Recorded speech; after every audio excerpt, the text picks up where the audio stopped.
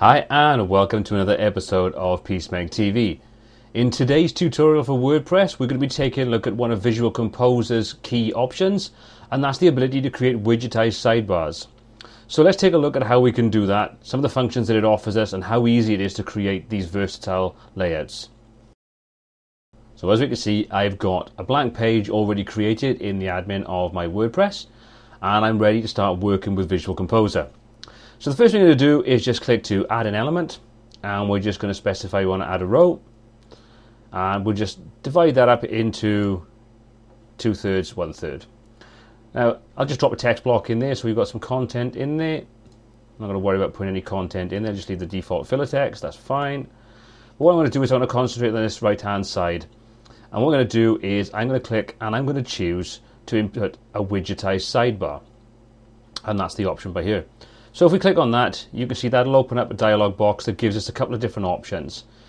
Gives us the ability to choose what sidebar we want to use from our widgetized sidebars.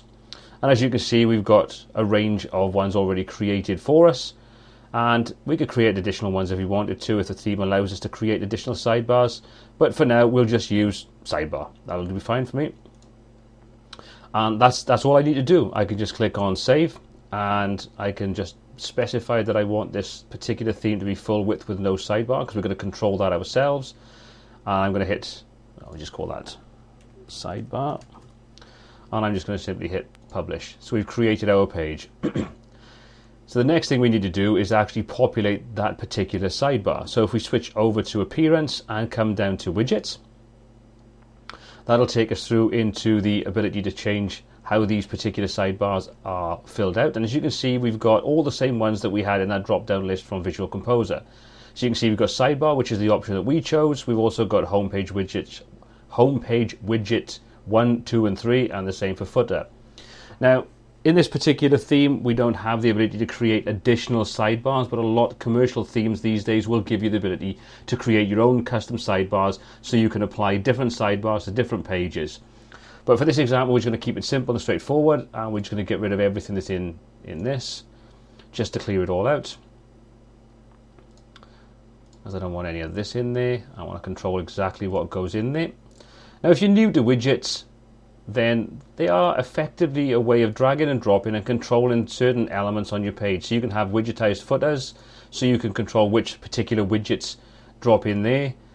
Now, don't get these particular widgets confused with the widgets that come with Visual Composer. They are two separate things. These are native options or native functions inside WordPress itself. Like I say, these are theme specific, so you're going to find that different themes are going to have different options available to you, but sidebar will be one that should be installed with every installation of WordPress, regardless of what theme you're using. So let's take a look over on the left hand side, and this gives us the ability to choose all of the different widgets we have available to us. Now again, you're going to see that there are common elements in here, things like archives, categories, links, and so on. You're also going to see things that are going to be specific to a particular theme. And in this example, you see sparkling categories, social widget, and popular post widget.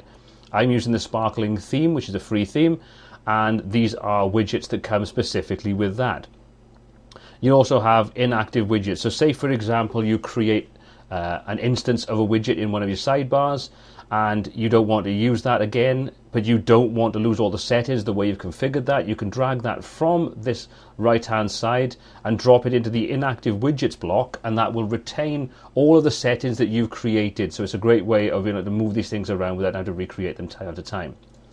So for this example, let's just say I want to use sparkling categories, and that's fine. I'm not going to worry about changing the options on there. And say I'm a sparkling social widget, and I'm going to have recent comments.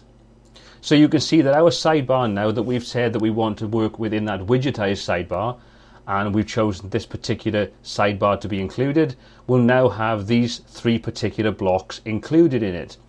So we could create a different page, and we could use homepage widget 1, and we're going to have a completely different set of options available to you in there. Now you're kind of thinking, maybe, why would you want to do this? Well, a good example would be, let's just say you've got a website that doesn't necessarily use a right-hand navigation block, but you have a pile of services that your website offers. You know, if you're a plumber, you could have 5 or 6 different services that you offer. So what would be good is when you go to a page that has a overview of your services, or you're looking at a specific service, say for example boiler servicing, then you could have down the right hand side of those pages all the related pages to the services. So you could have the other 4 services that you offer, so people can quickly navigate through to that without having to use your main navigation. You know, the reasons why you'd use this are probably endless, but that's a good example. So then you could have a widgetized sidebar. You could put your own specific navigation elements in there that don't apply to other pages, so you can kind of customize certain pages to have different layouts. I'm sure you can find your own ways of implementing this and own reasons for doing it, but that's just a good example of why you'd use it. So what we'll do now is we'll switch back over to the site, we'll have a look at the page, and we'll see that we've now got these widgets available to us in that particular page. So we'll switch over to the site, and there's our page we created, and as you can see now down the right hand side is our own custom sidebar. Now you can see there's a few things I haven't set up in there, but it gives you an example. So what I'm going to do is I'm going to jump back in, create a second page, put different sidebar in there just so I can show you how this works. So I'm quickly jump back to the site. I'm going to populate this home page widget 1 because we're going to reference that, and we'll just say you want search. We'll have pages, and we'll put archives in there. It doesn't really matter what they are. And we don't need to save that. If we make any changes to these, give them names. So we'll just call this pages, archives, and we'll just save those.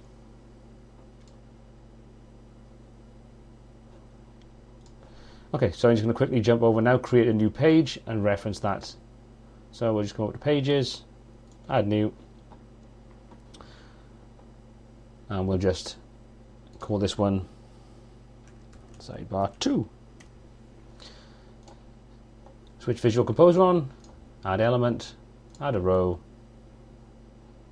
split that off. This time we'll do it the opposite way around. So we'll say we want the widgetized sidebar on the left hand side this time.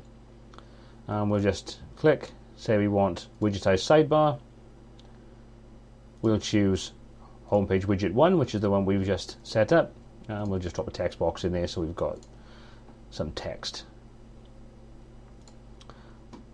Set that to be full width and hit publish, and then we'll switch over. We'll take a look at this page and we'll see how instead of the first sidebar page where we've got the widgetized sidebar on the right hand side, the second one will have that on the left hand side with a whole different set of options. And then we can see. So that's all there is to creating widgetized sidebars, which allow you to customize what elements you have in any of your pages. It's a great way of working. It's a great way of getting creative with multiple different styles of navigation where you want full control over the page and you don't necessarily want to use a default sidebar that the theme you're using may be actually offering you. So I hope you found this video useful. If you have, please hit the subscribe button below. If you've got any comments, feedback or questions, please pop those in the comment section. If you liked the video, give it a thumbs up. If you didn't, give it a thumbs down. But until next time, take care.